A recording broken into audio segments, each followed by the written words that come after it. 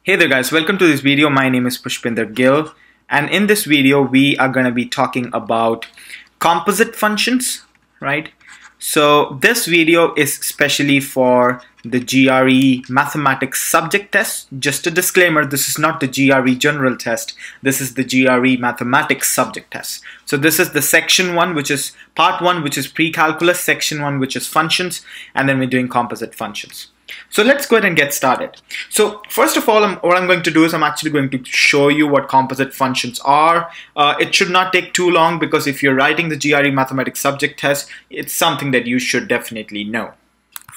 Now let's say you have a function, right? So let's say, sorry about that.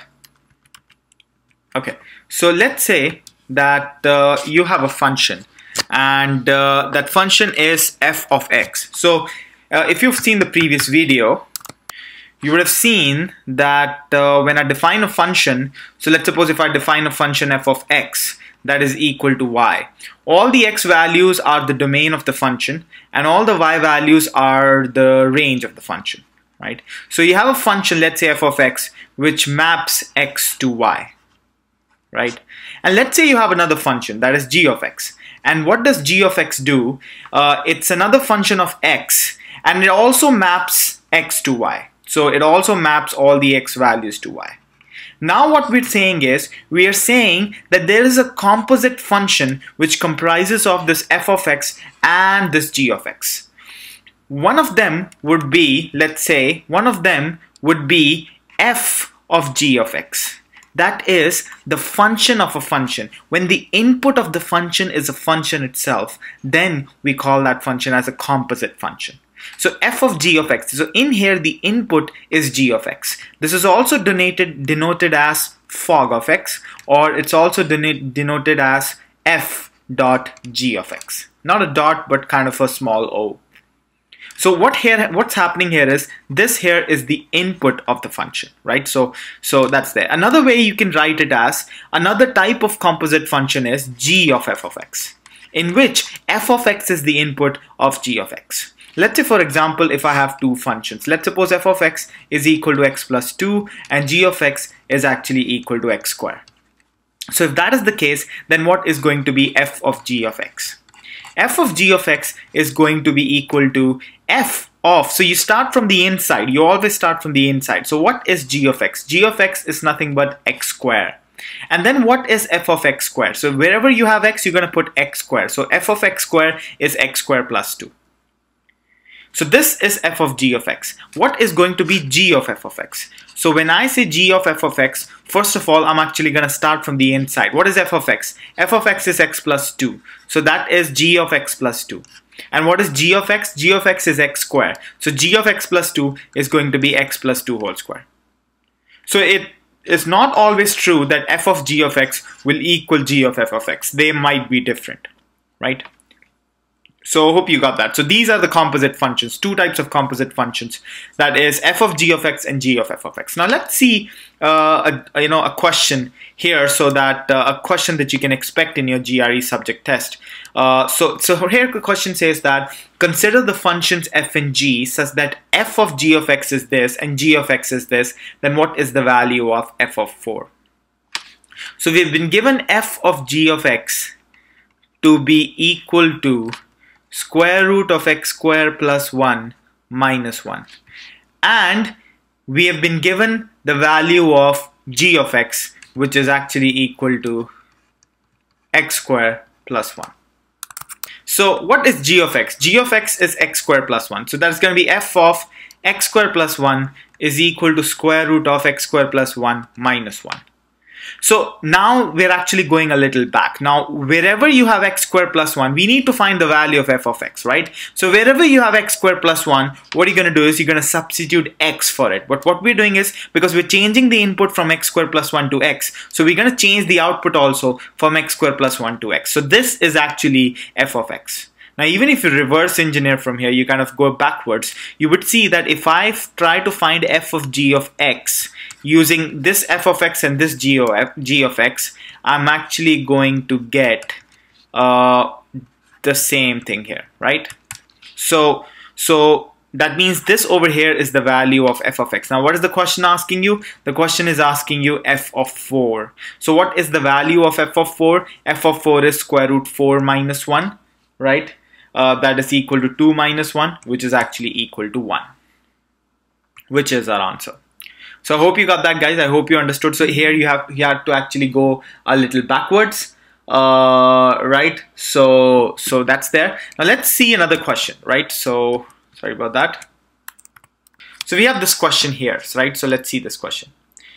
So this question says that let f and g be real valued functions defined on the entire line such that f of x is this and g of x is this.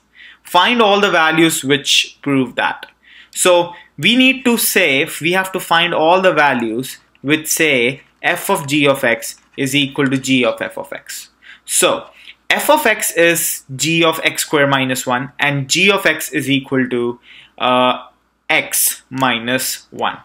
Right, so that's what is there. So let's just go ahead and substitute in that. So f of g of x is equal to g of 1. What is f of x? F of x is g of x square minus 1.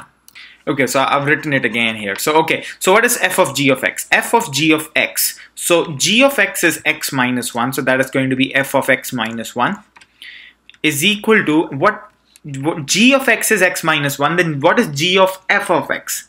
So instead of x, what I'm going to do is I'm actually going to write f of x. So instead of x, I'm actually going to write f of x. So g of f of x is f of x minus 1. Because g of x is equal to x minus 1, that means g of f of x is actually going to be equal to f of x minus 1. As you can see, wherever there's an x, I'm actually substituting that by f of x. Right, so this is what I have. What is f of x minus 1? Now, what is f of x, guys? F of x is g of x square minus 1. So what is going to be f of x minus 1? F of x minus 1 is going to be equal to g of, wherever you have x, just put x minus 1, and that is what it is. So f of x minus 1 is g of x minus 1 whole square minus 1. So that is equal to g of x minus 1 whole square minus 1. That is equal to, what is f of x? F of x is g of x square minus 1 minus 1. So this is what I have. Now I just need to solve this one up. So this is g of x square, g of x minus 1 whole square. So that is g of x square. So x square, so I'm just going to open this up, x minus 1 whole square. So that's a square plus b square minus 2ab minus 1. That is equal to g of x square minus 1. So what is g of x square minus 1? G of x is x minus 1. So g of x square minus 1 is going to be equal to g of x square minus 1 minus 1. And then you have another minus 1 here. I'm going to explain what's happening here. G of x square minus 1. So instead of x, what you're going to do is you're going to write x square minus 1. And then you have this minus 1 here, which is this minus 1. And then you have another minus 1 here, which is another minus 1. So I have g of, so this 1 and 1 gets eliminated. G of x square minus 2x is actually equal to x square minus 1 minus 1 minus 1. So that's minus 3. And what is g of x square minus 2x? So instead of x, you're going to have x square minus 2x. Then you're going to have your minus 1 here, right? That is equal to x square minus 3. As you can see, this x square and x square gets eliminated. That makes life easy for us. Negative 2x is actually equal to negative 3 and positive 1. This 1 when it goes there becomes positive. Negative 2x is actually equal to negative 2. That means x is equal to 1. And that is our answer. So you see, you will not get straightforward questions in your GRE mathematics subject test. You will always get questions which will involve some manipulations. And so when I introduce questions which have answer options in them, game is going to change completely. Right now, we're focusing only on concepts. That is most important. Then after that, we're going to be focusing on strategies. So I hope you understood the question that I did here. I'm just going to, I'm just going to kind of revise what happened here. So f of g of x. So when you have g of x, see, it's all about substitution. Wherever you see g of x, you substitute x minus 1. See, that's what I did. Wherever I saw f of x, I substitute g of x square minus 1. So what is g of f of x, right? So g of f of x is f of x minus 1. So f of x minus 1. What is f of x minus 1? That is g of x minus 1 whole square minus 1. And then I just solved it up and I got the value of x is equal to 1. So I hope you understood this here, guys. I hope you understood this question here. Thank you very much for watching this video, and we're going to be coming up with more videos. We're going to be completing the course, and it'll all make life very easy for you. So thank you very much for watching this, and I'll see you in the next one.